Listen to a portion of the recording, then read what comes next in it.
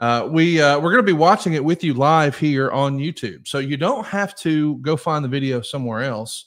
Somehow, some way, we're able to play this one, so we're going to play this one, and you'll watch along with us. But before we get back into the episode, Tony, I wanted to ask, what's going on? What's shaking, Bacon? Did you take a big victory lap last week? It's big news. AEW came out and announced last week during the 5-year anniversary, the big news. AEW is here to stay. They've renewed their deal with Warner Brothers Discovery, a new 3-year deal. Pretty exciting times for AEW right now, is it not? It's a great time. It's a great time for pro wrestling to be able to say that another promotion has a big time clearance. Looks like we're going to be on Collision and or we're going to be on TNT and TBS for, I guess, I'm not sure. I don't know if you've read it or not. I heard 4 years and I've heard 5. I'm not sure, but we're also going to be on Max, which will be the home of our pay-per-views now. And I guess it looks like we're going to end up putting our library on Max too, which is, it's great news. So yeah, it's great news. A lot of hard work went into that. I understand. We've got a lot of great people in the front office. We've got a pretty good front office right now, and it's expanded. We got good people in place, and I'm very happy to be with them. We are too, Tony. It's so great that you're back in wrestling, and it's so great that AEW got renewed. I heard that it was a 3-year deal with a 4-year option, but maybe it is 4 with a 5-year. I mean, hell, you work there. You would know better than me. No, but I wouldn't know better because I just don't know. They kept saying, well, we're close. We're close on a deal. And I would say, like, what do you mean close on a deal? We're just close on a deal. Now, that's not Tony talking. That's some other people in the front office. Because sometimes it's hard to get in touch with Tony when you're not at TV. And when he's at TV, he just wants to talk about doing TV. So they kept saying, well, we're close. I said, well, okay, good. Close on what? Well, that's all we can tell you. We're close. I said, all right, then fuck it. I'll just wait and see what happens. But they were always close, which made me feel good. I didn't think that we're close on closing the door, so to speak. But so I don't know if it's 3 years with a 4-year option or 4 years with a 5-year option. I don't know.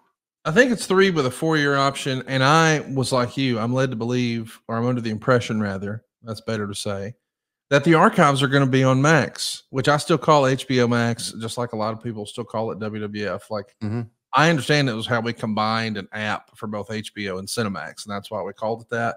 But I had it forever. It's still one of my favorite apps, and my wife and I still call it HBO Max, just like I still call X Twitter. So I'm old. I'm sorry. Yeah.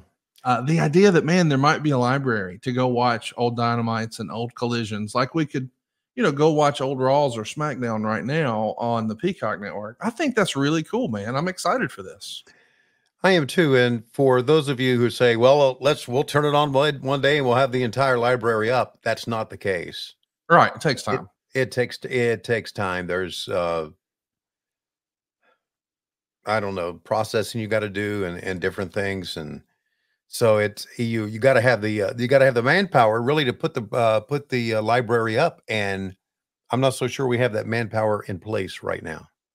It sounds like something that you might outsource. I mean, I don't have any inside information, Sure. But it does feel like you could just give the hard drives, if you will, or the download links to someone, and they could go in. Because I would imagine what they have to do, Tony, is they have to scrub out all the old ads, all the old lower thirds and things like that for promotions or what have you, and just get it ready to become an evergreen product, if that makes sense. Yeah. So we've talked to some folks at adfreeshows.com who helped put together the WWE network more than 10 years ago. And we spent a lot of time talking about what a labor intensive opportunity that was. So I've got my fingers crossed for it, but I do want to ask you, and again, I get that you don't know, but I do want to ask, do you think that there is a chance that when we're watching the stream, because what I believe the case is, you don't have to watch TBS and TNT. Now you'll be able to watch the shows on Max as they're happening. You'll stream them live. If you're doing that, is that going to be like the fight feed where there's no commercials and we get to hang on during the breaks, or will there be commercials on Max? Do you know? Don't know. Yeah, I'm fascinated by that. Yeah, I hope there is commercials because we say a lot of silly shit on there, and I hope there's not, because you say a lot of silly shit on there, and I yeah, want to be able to be a part of that. yeah. Who knows?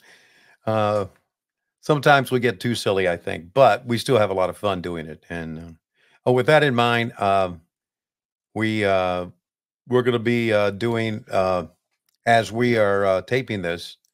We've not yet done Dynamite for this week, but as it airs, Dynamite happened last night on what was called Title Tuesday. Oh, that's right. Yeah. Yeah, and so we got a lot going on. We got a pay-per-view coming up this weekend. We'll see. But as far as silly shit is concerned, sometimes that silly shit just uh, kind of melds over into the regular broadcast, and that's when Tony calls us on it. But he pretty much lets everything go on the commercial breaks. You mentioned it. We should definitely plug it. This weekend is Wrestle Dream, and what a show it's going to be. We've got Bryan Danielson taking on Jon Moxley for the AEW World Title. We've got Mariah May taking on the winner from Title Tuesday, which, as you're listening to this, you know who that is. But Tony and I do not. We're recording on a Monday. We'll also see the Young Bucks on a pay-per-view against Private Party for the tag team titles. This is a big opportunity for Private Party. I mean, I hate to stretch like this, but this feels like it might be one of the biggest matches of Private Party's life right here. I'm really glad for Quay and Zay, and I'm really glad because they're two really good kids who've worked hard, and Mark Quinn has had his share of injuries. I think it's going to be pretty spectacular what these kids can do. And you can go back and you can remember the first time they met on TV, our second ever Dynamite, where they upset the Young Bucks in the tag team tournament. So I'm glad they're getting this shot. Of course, the Young Bucks always give you a great match. They always do. So this should be great. Hey, it's Conrad Thompson here to tell you a little more about what adfreeshows.com is all about. Get early, ad-free access to more than a dozen of your favorite wrestling podcasts every single week, starting at just $9. That's less than 20 cents an episode each month. And yes, you can listen to them all directly through Apple Podcasts or your regular podcast apps. How easy is that? Ad-free shows also has thousands of hours worth of bonus content and docuseries like Title Chase, Eric Fires Back, Conversations with Conrad, and The Insiders. Plus new series like The Book with David Crockett, Monday Mailbags with Mike Chioda and Nick Patrick, and a whole lot more. And you want to talk about early? You can't get any earlier than listening to the shows live. You can be a part of the live studio audience as we record the podcast. Plus, ride shotgun alongside your favorite childhood heroes for live watch-alongs, Q&As, and other interactive experiences every single month.